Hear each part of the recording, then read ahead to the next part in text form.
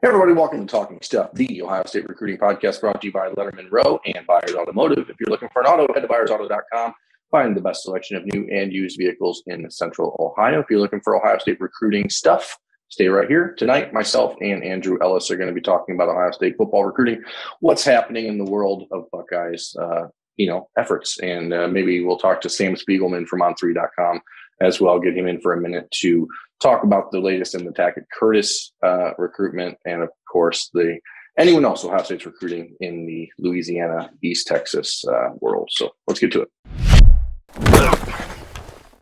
Andrew, it's time for stuff. Let's talk stuff. It's been a while since we've talked stuff, so let's talk stuff first about the most important stuff that stuffed recently, which is, of course, the commitment of Dylan Raiola last week. The afterglow has sort of calmed down. Everyone's back to normal. The Buckeyes are pushing ahead.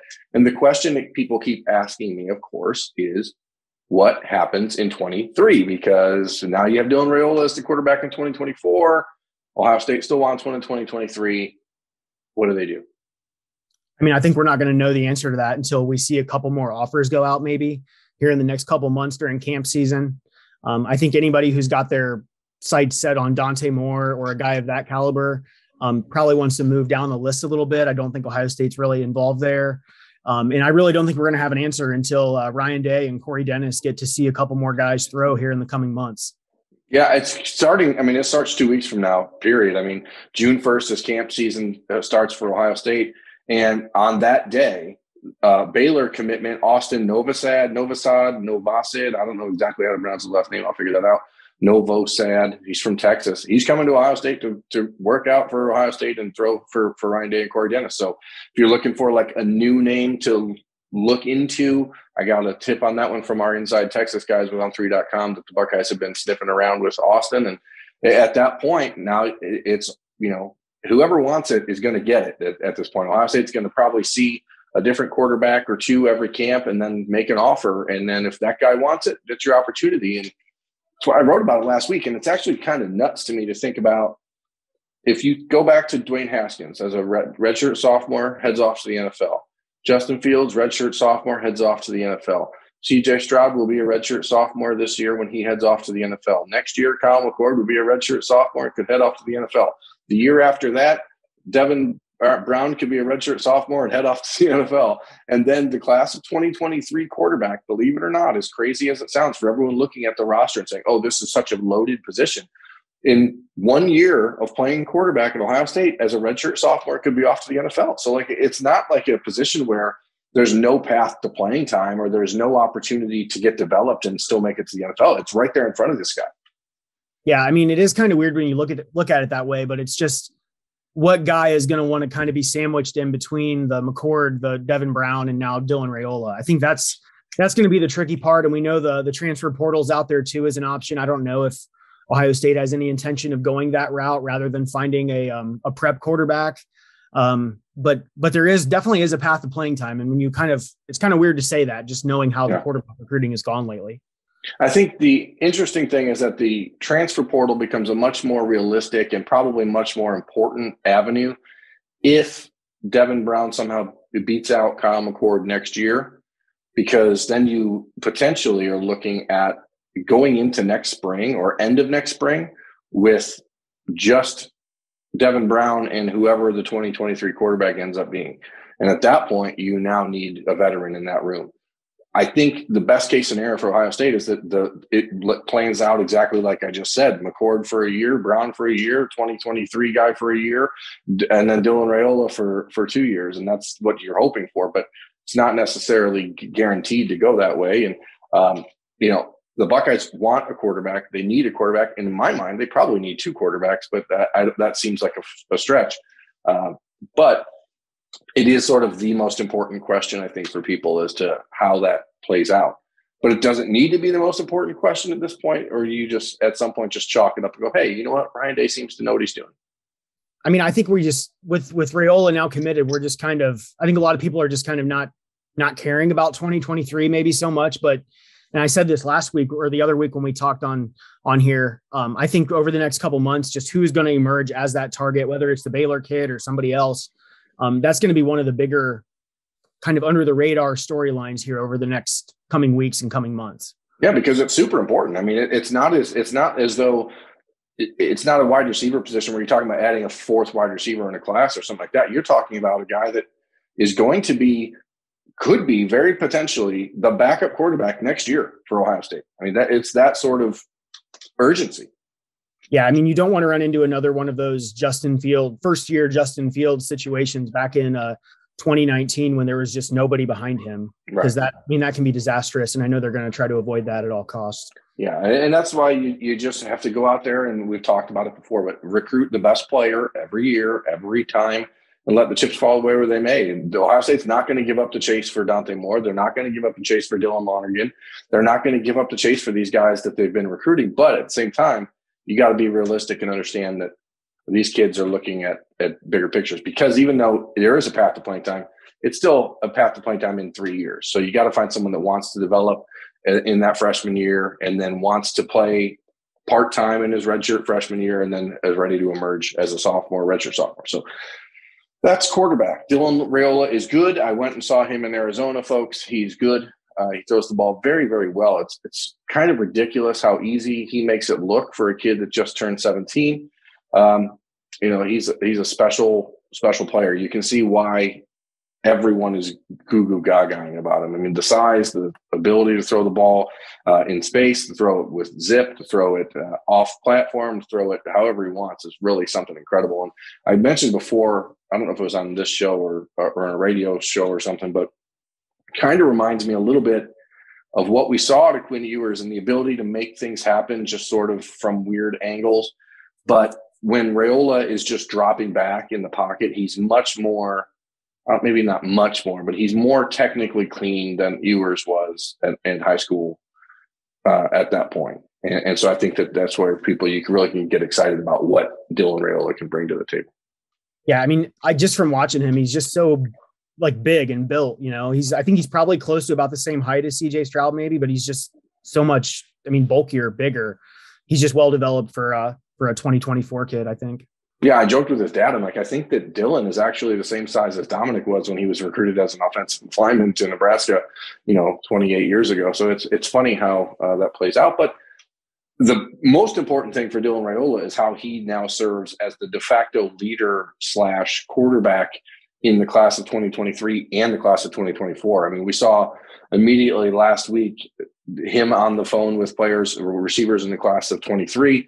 He was talking to Bryson Rogers on the phone. He's talked to Noah Rogers. He's talked to Carnell Tate. He's not a guy that is going to be rah-rah front and center on social media, but behind the scenes, he's been active already. And that's what you really want out of your quarterback, especially when he's the number one ranked player in the country, because that's added value.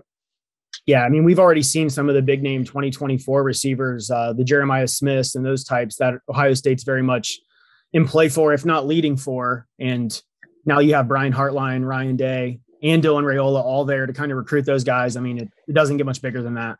Nope. And what we're really looking at here over the next few weeks is just the class of 2023 should start to almost round into shape. And the class of 2024, we're going to see who the real priorities are in that class. And in the 23 class, I think the important thing is that Ohio State cements its list, I guess, at linebacker, at safety, in the corner, because that really, other than offensive tackle, seems like the defense is wide open at this point, and the offense is not.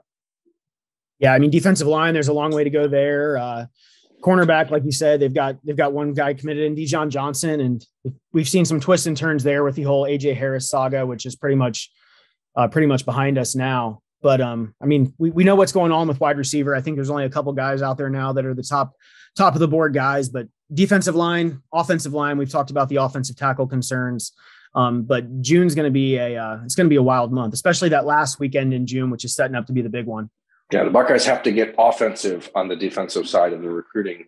And that's why we're going to talk to Sam Spiegelman, one of the on3.com regional analysts. He's from the Southeast / Louisiana / East Texas. And he's one of the guys in that area. He's pretty familiar with Tackett Curtis, among other players down in that region. So we're going to have Sam join us on the show to talk a little bit about that in a moment. But what I also want to really focus on for Ohio State is this battle that's developing at safety, because I think it's the important one. I mean, Jim Knowles has talked about how important the safety is going to be in his defense, and the Buckeyes want four. Clearly, they want four safeties in this class because they've got Malik Hartford, they've got Cedric Hawkins.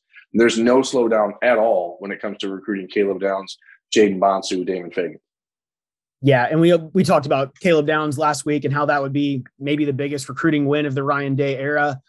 Correct me if I'm wrong, but is Ohio State on track to get the last visit for him? Is he one of the late June guys? He's one of the 24th visitors, yes. So, I mean, he's certainly – I don't know if it's the final visit for him. I think it's got to be the last visit in June. So, because the dead period or quiet period starts like the 28th or something. So, yeah, but it's just strange we're talking so much about safety with two guys already committed. But, I mean, like you said, with Jim Knowles' scheme and how much effort they're putting into those guys, I mean, it's clearly still being viewed as a major need moving forward on the defense. So but right about it's interesting. Caleb Downs is good enough that if he was practicing for Ohio State right now, he'd be playing this year. And I've talked to people who cover Georgia and say that he'd be starting by week 3 down in Georgia this year. Alabama certainly is telling him the same things. And so when you start to look at a player of that magnitude in this class, and I'm just going to say it right now, if Perry Eliano finds a way to land a commitment from Caleb Downs, I hope that Perry Eliano's contract gets an extension and a raise by July 1st, because the guy's going to earn it. And then again, they're still going after Jaden Bonsu from New Jersey quite a bit. Eliano was there to see him this week. And there's been a lot of talk in the message board world and scuttlebutt, because if you look at Jaden Bonsu and his size, you think that this is a kid who could potentially grow into a linebacker spot. That's not in the cards at all right now. But, I mean, bodies change, I guess, when you get to 22, 23 years old. Yeah, I mean, I know there's been a lot of talk about him playing linebacker. I think there's some pictures of him out there where he just looks like a kind of like a chiseled Greek god, so to speak. But from what I understand and from what you said, it sounds like they're looking at him as a safety as well. And I don't know, it's going to be a wild month there at safety. And if Perry Eliano can land Caleb Downs, that's going to be one of the biggest recruiting wins in recent memory, quite honestly. I mean, probably in 10 years.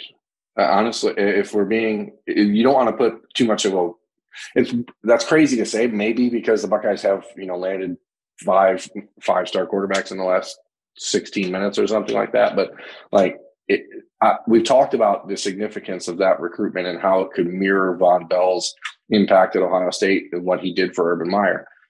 And Ryan Day, because the class of 2021 was so good, I think people are looking at 23 and saying, "Oh, how does he top it?" There were 7 5-stars in the class of 2021, and Ohio State's in a position in 2023 where I did my class predictions over the last week. I think they could be in the mix really for 5 or 6 in this class. And when you're talking about replacing almost an entire defensive staff and still going out and finding that many big-time players, it just speaks to the way Ohio State's program is right now. But also, the Buckeyes aren't doing it with the NIL smoke and mirrors like everyone else. And so it feels like it's a little bit slower burn, but we'll talk more about that as we go. Let's take a brief break, get Sam Spiegelman from on3sports.com into the mix, and we'll be back in just a moment. Sam Spiegelman joining myself and Andrew Ellis on Talking Stuff. Sam, welcome to Talking Stuff. You were on an episode of one of my podcasts like 3 years ago when we were doing this in a whole different manner and style. That time, the video didn't work, and I just heard your dulcet tones the entire time. It was wonderful. How are you? Yeah, I remember that talking to Miche, and I think I was in a hotel somewhere in Dallas or Houston, and I was just roaming, talking to you for about 2 or 3 hours. So I'm doing great. Boy, oh boy, Chimiche Adeleye. That's a name we haven't said in a while. Wow. And probably for good reason. Let's talk Tackett Curtis first, because he's the guy. You're in Louisiana. Tackett Curtis over there in Manny, Louisiana. Is it pronounced Manny, or is it some weird Cajun accent that I don't know? It's just Manny. Manny. Manny, not Manny. It's Manny, and if you are from Manny, you're Manny made. And that's their slogan. Manny made. Okay, well, Tackett Curtis is Manny made. He certainly is. He's basically the face of that slogan, if you think about it. His nickname is Rambo. And actually, they've got a couple other players at Manny High School that are interesting players to watch. And we'll talk about them as things unfold this summer. But there are other guys at Manny as well. Tackett Curtis, give us a little bit of an insight, Sam, into why he's the 4th-ranked linebacker in the country and why you think teams like Ohio State and, Miami and those are the USC are chasing him so hard. Well, the cool thing about Tackett is obviously he's the nephew of the head coach at Manny, which is it's a powerhouse in that little neck of the woods in Louisiana. They make it to the state championship, if not every year, every other year. It's just a community that's really high on football. It kind of reminds you of a Midwestern town, that just that mentality. And Tackett has been kind of an alpha of that program since he was a freshman. He's kind of played this hybrid, safety linebacker role that's been adjusted and tweaked over the years. And last year he played quarterback, kind of that selfless kid that's going to do whatever for his team. But, he's a safety by trade that's grown into this linebacker's body. So you have all the exciting trait to the safety that, he's instinctual in coverage. He can come down and pop you. That also applies, playing linebacker and the way they use him at Manny. He's 10 yards off the ball. So he's basically playing middle linebacker, free safety, some hybrid of the two.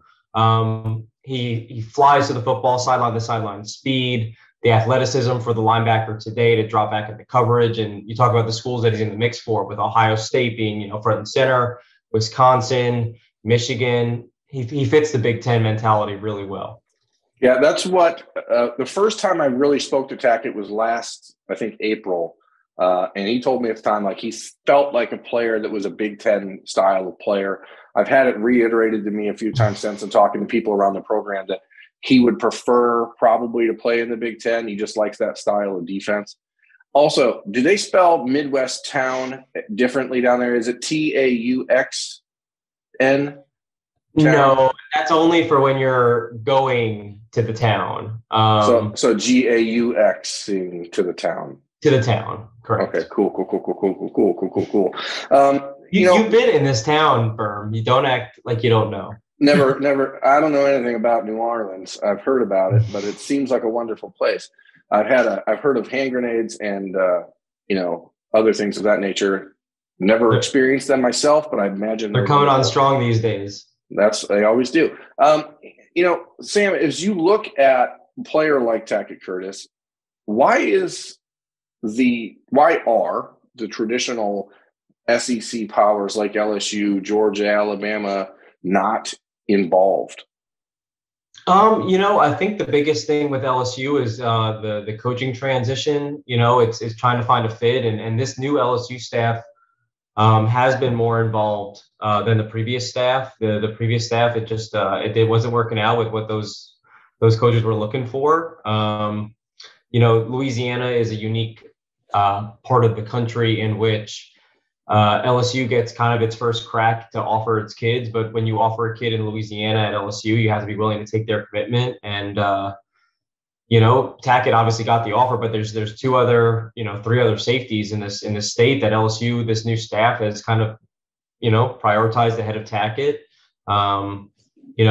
Linebacker, I think they'd like to see him work out there, which, remains to be seen if he wants to do that, because there's schools elsewhere in the country that don't want him to work out and will take him take his commitment any day now. So it's really on what he really feels best. He likes LSU, he's from Manny, Louisiana, but he's been very open about it. Just because he grew up rooting for a team doesn't mean that, it's the best fit for him in terms of his future. So, the Alabamas, the LSUs have not been involved. They've all been around Manny. They've all expressed interest. I think what it came down to was the coaches that kind of vibe with Tackett.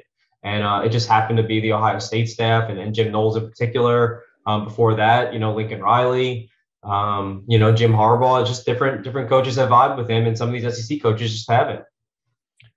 I know that recently you were in Texas. You saw Calvin Simpson Hunt. It's a player Andrew really likes on his film, is a big fan of his. I mean, this is a player, a Texas Tech commitment who it's been 3 weeks ago and no one really was talking about him, and now everyone is. What is it about a kid like that when these schools are making their way through Texas, when they stop in and go, wait a second, we need to take another look at Wakahachi. How does that pronounce? Waxahachie. Waxahachie. It's a strong X. I would have never guessed that. I mean, why are these schools all of a sudden just matriculating to Waxahachie? What are they watching in Waxahachie? Who have that? Honestly, if you've been to DFW, if you're recruiting that area, if you're recruiting Texas, there's just so many schools that you can get to. Waxahachie has not always been this powerhouse full of, a ton of prospects, but Calvin has been there. And he had a great junior season, so don't get me wrong. But really with all the accolades during track season, Waxahachie had a deep run in track and field, and the more schools got word of the times, get their, they finally got a chance to go see what he looked like in person. I think that from talking to people at the high school, I think some people thought that Calvin, because he's so fast, might have been a little bit slighter than maybe what coaches realize. He's a legitimate 6 foot. He's built very, very thick. He's going to be 200 pounds here in the next, couple of months, probably before football season. Is at a little over 190 right now. Once a certain school offers, it's got a domino effect.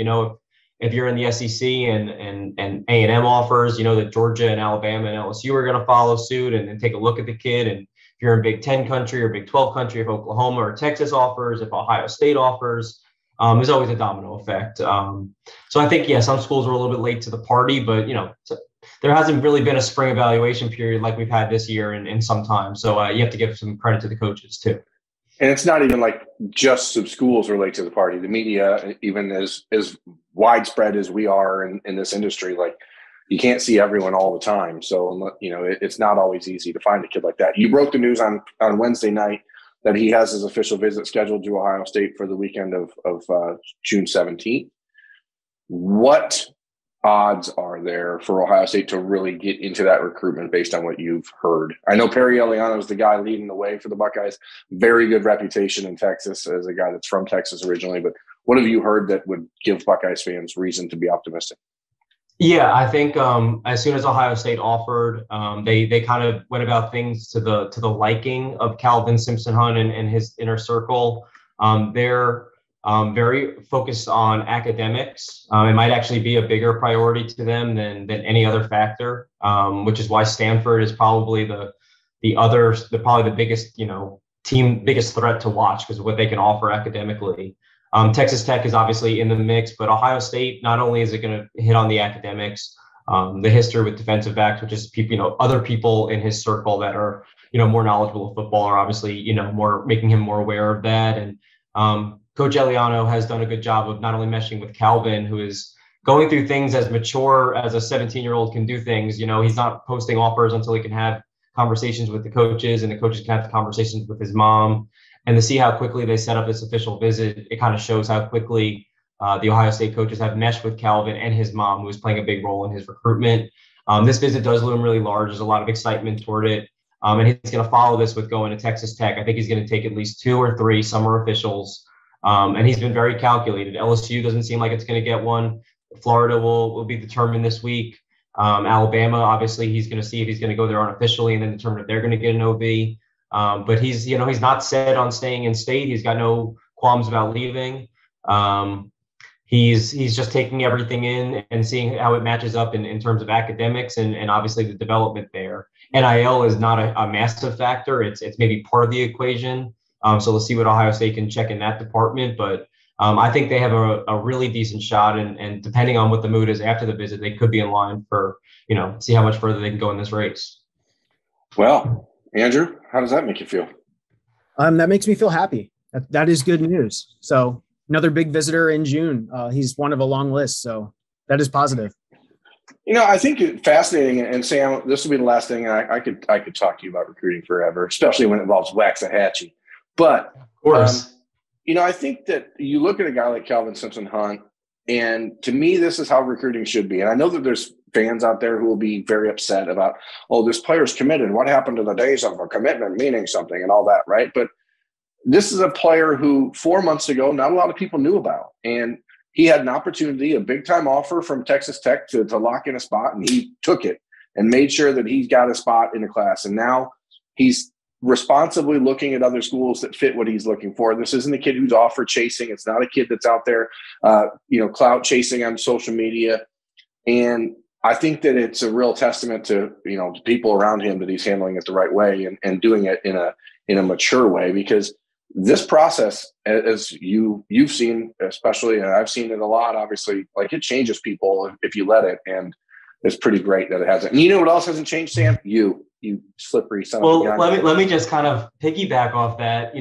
If you followed any of our reporting on Calvin, and since I've been to Waxahachie, I've been able to report on him pretty frequently, and it's been like you said, it's a crazy recruitment that's taken lots of twists and turns, but pretty rapidly as new options emerge. He's really only been to LSU, Stanford, and Texas Tech. And like you said, Joey McGuire came in. Had a great relationship with the coaches at Waxahachie, threw an offer on the table based off his track times, based off his junior film, and he committed pretty quickly. At that point, Joey McGuire said, "You're the number one corner on our board. You're gonna blow up. People are gonna see how talented you are once they get to go to your campus and see you work out. And we want you to go explore. And if you like everything more than Texas Tech, go there. And if you like Texas Tech more, then you have a spot here for us, until signing day." And if you follow our reporting, that Calvin is exploring his options. He's very high on Stanford. He's going to Florida this weekend. He seems to be going to Alabama, and he's going to officially visit Ohio State. He was previously going to officially visit Notre Dame, and that got replaced with Ohio State, which you see, obviously, they're coming on pretty strong. It's a calculated approach. It's a little bit old school, but you know what? He's still honoring his pledge. He's still visiting Texas Tech. He's still communicating with Joey McGuire really frequently. That staff's doing a great job. But he's still exploring his options at the same time. There's nothing wrong with that. He's got to do the best thing for him. So we'll see what happens. Yes. Sam, I have a quick blast from the past recruiting question for you. So I recall March of 2019, I saw a tweet from you with a very young Jackson Smith-Njigba sporting an Ohio State polo back in the day. We've all seen what he can do and what we're expecting next season. How does he compare to any of the other big name? There's been a ton of them, Texas or your region receivers that you've seen over your many years of service. There are three receivers that I've been very fortunate to cover that stand out way above the rest. And receivers, now they're getting paid, a ton, but there's also a ton of receivers that come out each year. And if you look at like the On 300, there's a ton of receivers in there. They go really deep. Jackson Smith-Njigba, Jamar Chase, and Devontae Smith are the three best receivers I've ever seen in person. They have been proved unguardable. Jamar and Jackson, they didn't have the speed of the 4.3 of the Tyreek Hills. Still unguardable. Jackson's game against Allen in the playoffs, the second round of playoffs in Jerry's world, is one of the best single game performances I've ever seen. And the situation with being rock wall against Allen, it was absolutely out of this world. And for him to step up to that challenge in that setting, I think says a lot about Jackson and how moments don't get too big for him. And we've seen that the last big game he played in, that the moment just didn't get too big for him. And he's going to be called in the first 10 or 12 picks in, a little bit less than a year. And some team's going to have another, future franchise building block at wide receiver, like in Jackson. Sam was with Rivals when Jackson Smith-Njigba erupted onto the recruiting scene, and Sam was the first national recruiting guy to be pounding the table that he was not only a pretty darn good receiver, but a five-star can't-miss player. So kudos, Samuel. We had rankings meetings the week of that round of playoffs, and then that happened on like a Thursday or a Friday night. And I remember calling from the parking lot the next morning at like 7 a.m. saying, no, he needs to be above everyone. He needs, name a receiver he was better in. I still feel pretty good about that. Yeah, it seemed like you did all right, Sam. We're glad to have you as on3.com. Thanks for joining us. I appreciate you. And, I would like to have you do this more often because I have lacking insight in the part of the country you live in. Tell me more about this New Orleans sometimes. We can talk about it off the record. I'm sure that there's probably rules about what you can say about New Orleans on a video. So thanks for joining us, Sam. Thanks for having me, guys. And I'll be here anytime you need me. Adios. Thanks. We're back. Really appreciate Sam Spiegelman from On3's national recruiting team joining us. Hopefully you guys enjoyed that. We don't get to hear other voices all that often, which we probably need to because my voice is super annoying. Andrew, we talked a lot about Calvin Simpson-Hunt there, cornerback, and that's one position where Ohio State right now, with one player committed to DeJon Johnson, they need 2 or 3 more in this class, and you start to wonder what the Buckeyes are looking for at that spot, because for months we talked about AJ Harris. That one's off the board now. We have Kyan Lee still on top of the list. Christian Gray still there. He's going to take an official visit to Ohio State. I believe it's going to be that big June 24th weekend, so you can start to put some talking points together, like who are they inviting when. It brings me to Jermaine Matthews from Winton Woods High School down in Cincinnati, who is a player I'm a big fan of. Very similar style physically, I think, to Calvin Simpson-Hunt. And the Buckeyes have not offered. Jermaine Matthews had intended on camping on June 1st and tweeted on Tuesday night that he was not going to do any camps this summer.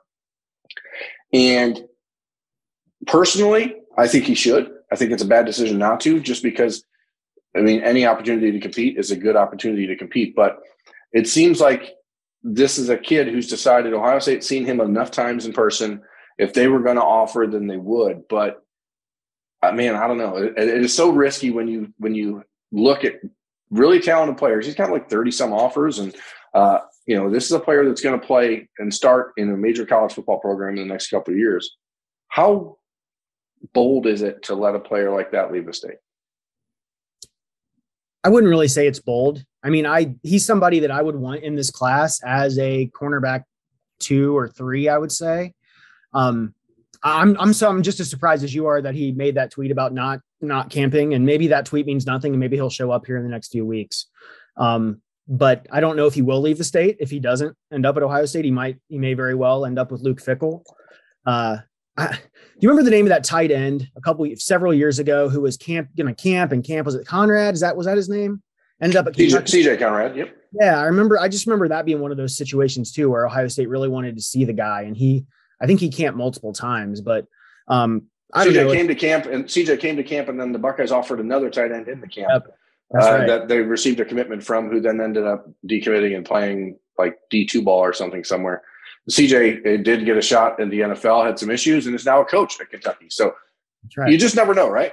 Yeah, you really never know. But yeah, Matthews is one of about 5 or 6 guys that we've got on our list of some potential cornerback targets. Daniel Harris from Florida is another big one. I feel pretty good about Ohio State landing 2 guys off that list. I would say Kyan Lee is probably the most likely at this point. I would like to see Jermaine Matthews camp, though. So I'm right there with you. I would too. And it's not even just him. His teammate, Cameron Calhoun, who's committed to West Virginia, I think should come up and camp at Ohio State.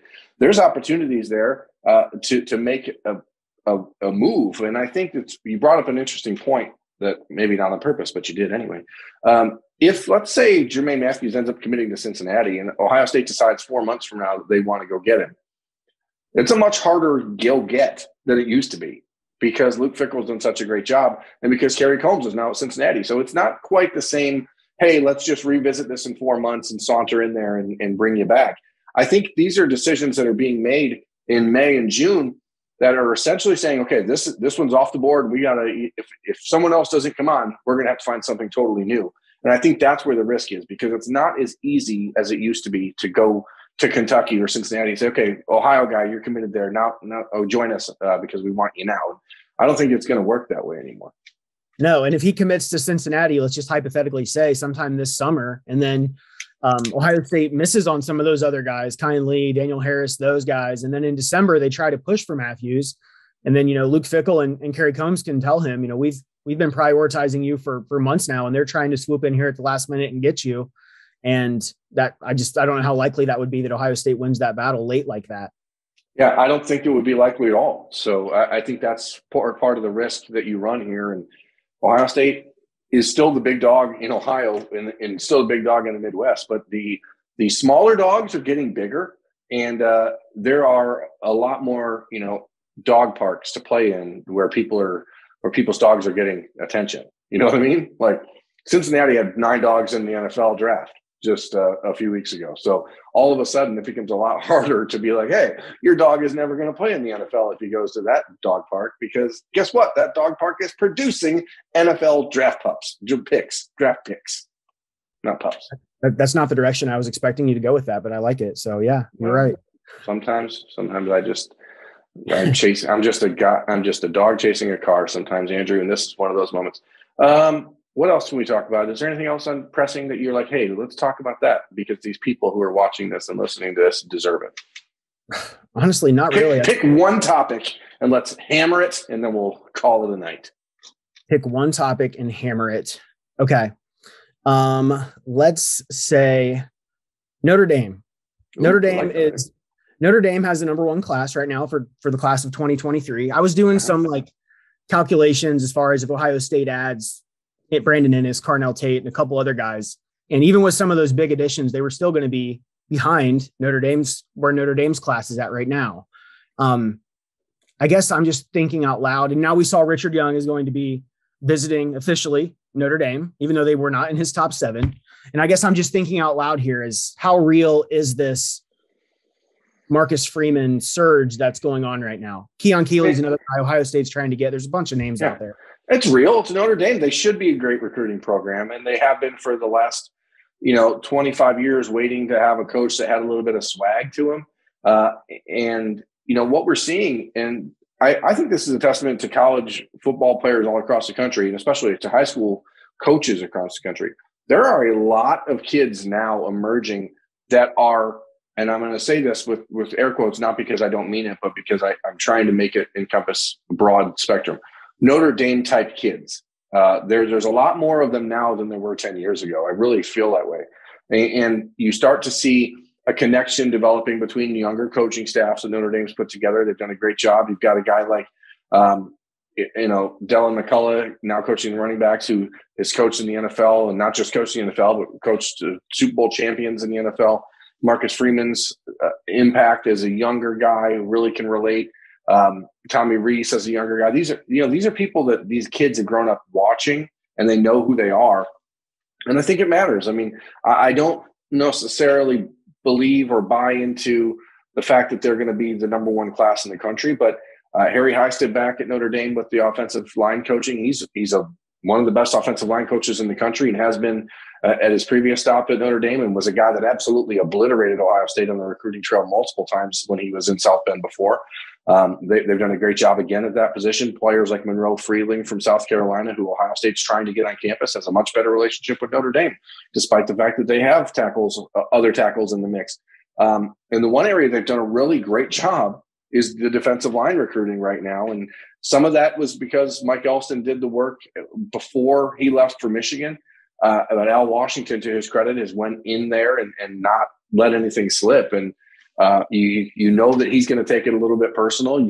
I'm sure Marcus Freeman, maybe not quite personal, but he wants to beat Ohio State. I think it's good for college football when programs like Notre Dame and Ohio State and Clemson are getting players that are great people and great talents on the field and off the field. And I'm excited for the Midwest. I think, we talked about it for years privately, and talked about it with Spencer and other people on this show. Like, the Midwest for a while was really in a struggle, but right now with Ohio State at the top of the sport, Michigan coming back, Notre Dame coming back, Michigan State coming back, Penn State coming back, Cincinnati, Kentucky, like, it's becoming a much better region for football. And I think a rising tide lifts all boats. So I'm for it. I mean, I think you want those competitions. It shouldn't be a situation where Ohio State can take whoever they want, whenever they want, all the time. Yeah, the number of storylines on that September 3rd primetime game is going to be just through the roof on the recruiting side, and just old faces and familiar places. Just so much.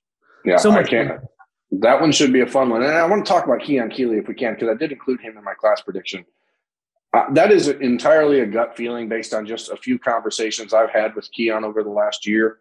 I think that it's going to be a hard sell.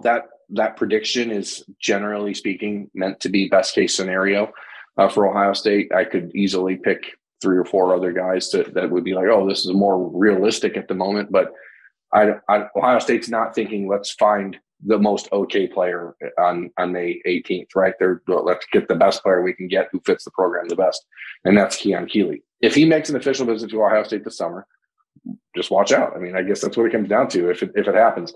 What I think will happen is that even if that visit occurs, it's not like it's going to be publicized or something crazy is going to be swirling around it. So I just think he's one of those guys that fits Ohio State really well. I know he's close with Luke Montgomery and a few of the other guys in the Buckeyes class, and I just don't think Ohio State's going to walk away from that one that easy. Notre Dame obviously isn't going to let him go without a fight, but the Buckeyes have Larry Johnson on their side, and generally speaking, that turns out well.